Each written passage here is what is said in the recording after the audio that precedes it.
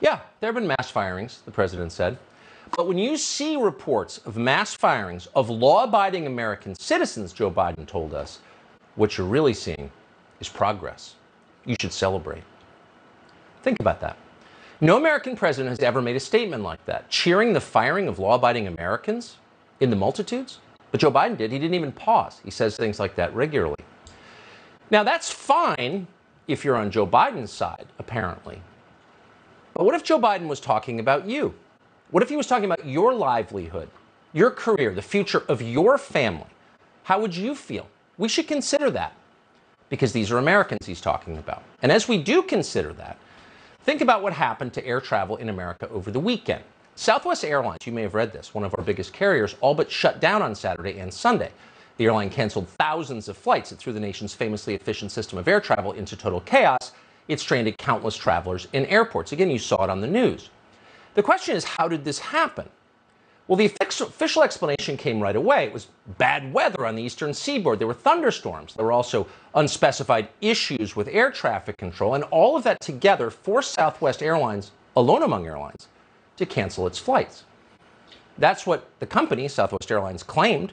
They claimed that in a statement to us today, a long statement.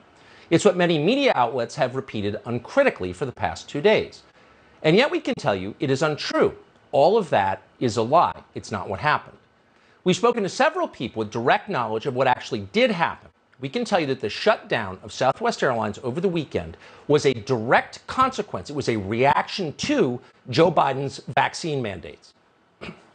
It began last week when Gary Kelly, who's the CEO of Southwest, sent an internal memo to his employees declaring that per Joe Biden's directive, any Southwest employee who was not fully vaccinated by the 8th of December will be fired, canned, done right before Christmas.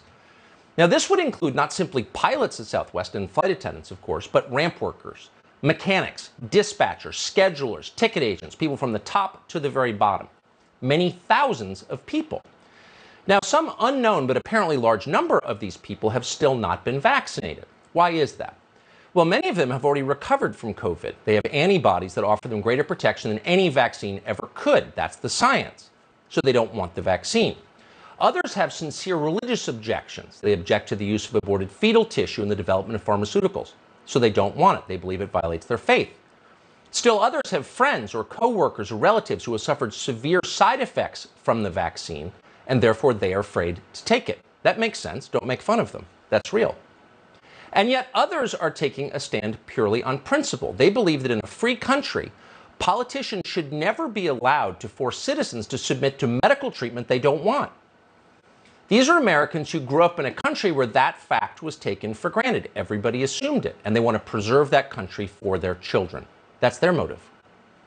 But whatever their various reasons, the unvaccinated employees of Southwest Airlines, the many of them, are decent, high-functioning Americans, and they have watched as their own government has dismissed them out of hand as criminals for reasons that don't even make sense. Consider the argument they're hearing from Joe Biden. You must get the shot for the sake of people who've already gotten the shot because the shots don't work well enough to protect the people who've already gotten them. That's what Joe Biden and the entire American health establishment is telling them. So imagine making that argument to an airline pilot, someone whose entire job is based on logic. It is utterly bewildering to them because it doesn't make sense. It's just too unreasonable. Quote, I've flown military jets in 3 different war zones, one pilot told us this weekend. I have never lost sleep like this. The stress is beyond belief. It's dangerous. People are melting. So this weekend, in protest, a large number of Southwest pilots called out sick, and they effectively shut down their airline. Now, many of them, you should know, admire the company they work for. They love Southwest Airlines, but they felt they had no choice but to do this. Nobody was standing up for them. Not the United States Congress, which, by the way, has exempted itself from vaccine mandates. Not even their labor union, which exists and is paid to defend them. But they're not. So in desperation, the pilots committed the most basic act of nonviolent civil disobedience, something we used to celebrate in this country. They stayed home. Now, at the same moment they decided to do this, a large group of air traffic controllers apparently reached the very same conclusion.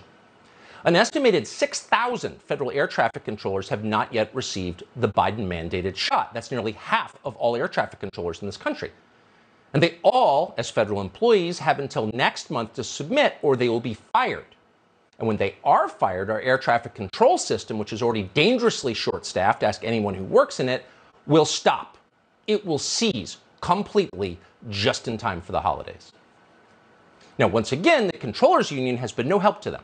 And once again, the media have aligned with the Biden White House to vilify them, not as people who are being persecuted as a matter of conscience, but as criminals. So on Saturday, apparently, they took action. The air traffic control headquarters in Jacksonville, Florida, known to all pilots as Jacksonville Center, shut down. This never happens. It didn't even happen when there was a fire at a Chicago air traffic control center. They managed to keep air traffic control going. But this weekend, Jacksonville Center shut down because there was simply no one to man it. There was no one there. The effects of this were profound and they were immediate. Jacksonville Center controls the airspace in this country from Orlando to Raleigh, North Carolina, as well as far out over the Atlantic Ocean. That's some of the most crowded air routes in the world. Air traffic controllers in Atlanta watched as planes headed for South Florida rerouted west and wound up over the Mississippi River. That would be the world's longest detour. And for a moment, in the chaos, it became clear that Joe Biden is not the only person in this country who has power.